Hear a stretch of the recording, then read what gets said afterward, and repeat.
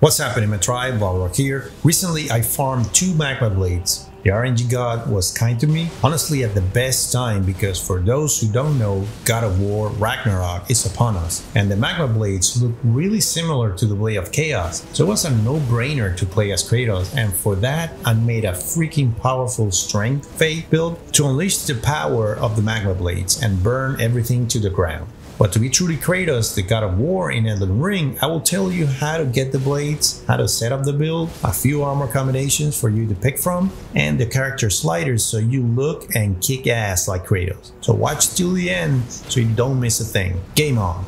The road ahead is long and unforgiving. No place for a boy. You must be a warrior. Before we start, remember that memberships are live.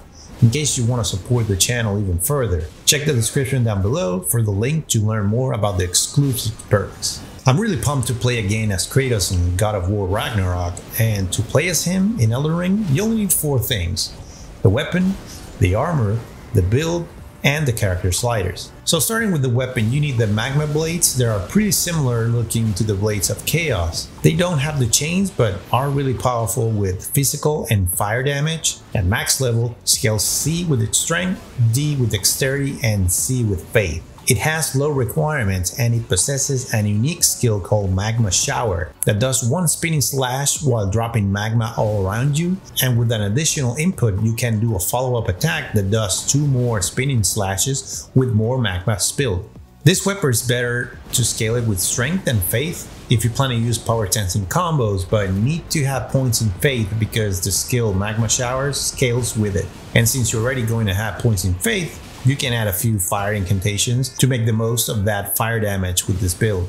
To obtain them, you need to kill the man serpent enemies wielding them, located in Volcano Manor. The quick farm route I did to kill 2 close man serpents was first spawn in the Temple of Aglae's Site of Grace, then go up the elevator on the right exit, then kill this annoying cannoli on the left, then go through this exit on the right and kill the serpent on the stairs, then go back and keep going through the hallway and you will find the second one at the end, then teleport back and start again.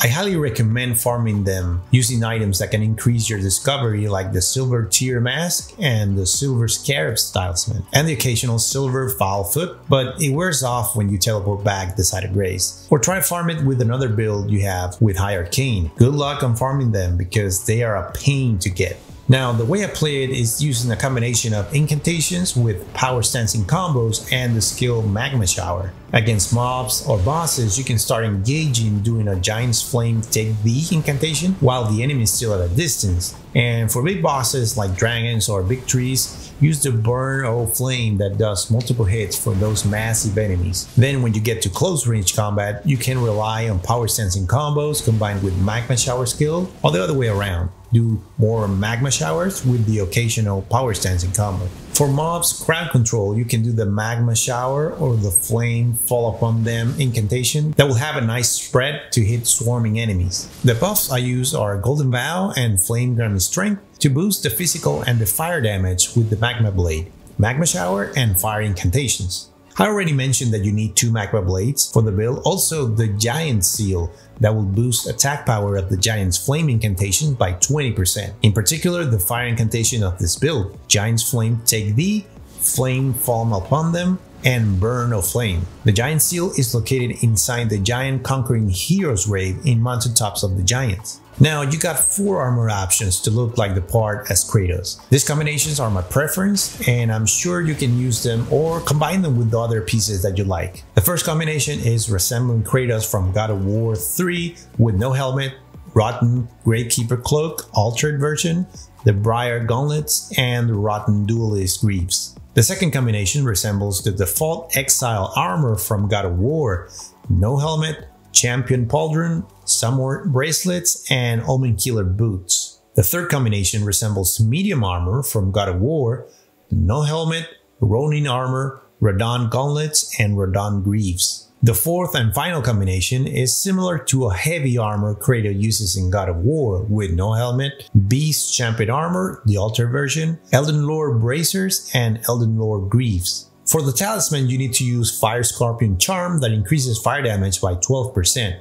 increasing damage of the Magma Blades, the Magma Shower skill, and your fire incantations, but increases physical damage taken by 10%. It's found on a wooden platform to the west of Forlate in Malgan Mirror. The next talisman is Shard of Alexander that will increase attack power of skills by 15%, in particular the Magma Shower.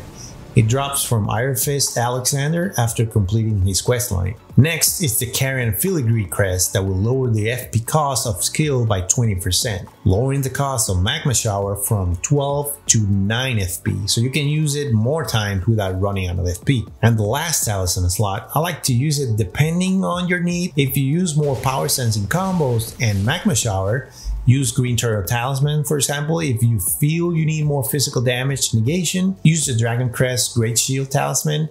Or if you're gonna use more incantations, use the Flux Canvas Talisman to increase their damage. It's up to you and how do you intend to play this build. For the Physique Flask, you need to use the Faith Knot Crystal tier that will increase Faith by 10 for 3 minutes, increasing the attack rating of Magma Blades and the damage of incantations. It's located in a bowl under a tree on the ground in the Weeping Peninsula, north of the Demi-Human Forest ruins. And the next tier is the Flame Shrouding Crack tier that will increase fire attacks by 20% and last 3 minutes. Stacking with the Fire Sculptor Charm Talisman, it's dropped by the Earth Tree avatar in the Minor Earth Tree in Caleb. It's the Earth Tree on the left on the map. Like I mentioned before, the offensive incantations I'm using on this build are Giant's Flame Take D that launches a massive fireball. This incantation can work as an opener or meet fight cast when you're not on close combat distance. Next is Flame Fall Upon Them that casts several fireballs at once, creating an arc that can hit several enemies that are crowning you. Both can be purchased from Brother Corhin or the Big Turtle Pope after giving the Giant's Prayer Book.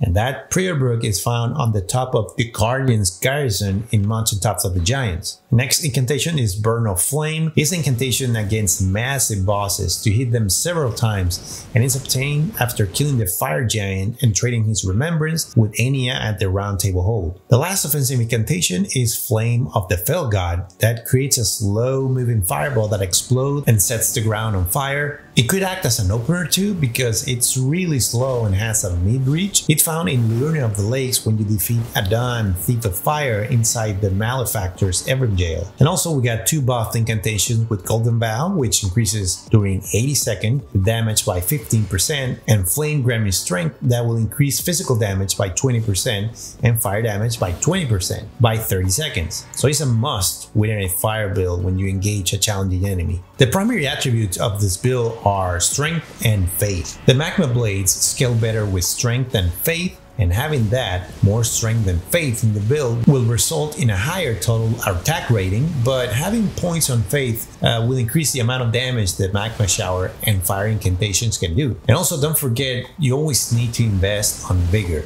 to avoid getting one-shotted by late-game enemies. The character I'm using is a Rebirth Vagabond, so a few of the attributes that you are seeing might differ from yours if you're using a different class. If you're creating this build and Kratos from the beginning, you can start selecting the class Hero, just for the armor, a Confessor, or a Prophet. So for a level 50 character, you won't have access to any of the weapons or spells because it's a late game build, but you want to invest on Strength and Faith and play with strength-based weapons. So you want your points around this value: Vigor at 30, Mind at 12, Endurance at 12, Strength at 28, Dexterity at 15, Intelligence at 9, Faith at 16, and Arcane at 7. Now for a level 100 character, you want your points around this value to meet the majority of the incantation requirements. At this time, you still need to play with strength-based weapons. So Vigor at 40, Mind at 18, Endurance at 15, Strength at 45, Dexterity at 15, Intelligence at 9, Faith at 30, and Arcane at 7. So for a level 125 character, you want your points around this value. Vigor at 45, Mind at 20, Endurance at 20, Strength at 55 to get to the second soft cap, Dexterity still at 15, Intelligence still at 9, Faith at 33, and Arcane still at 7. Now for a level 200 character like mine, you want your points around this value: Vigor at 60, Mind at 28, Endurance at 20, Strength at 80, Dexterity at 15, Intelligence at 9, Faith at 60, and Arcane at 7. So now you have all the armaments, talismans, and attributes to play as Kratos, the God of War, but one thing is missing, the character sliders to recreate him when changing the cosmetics or creating a new character. But now I will show you the sliders with the elevator music.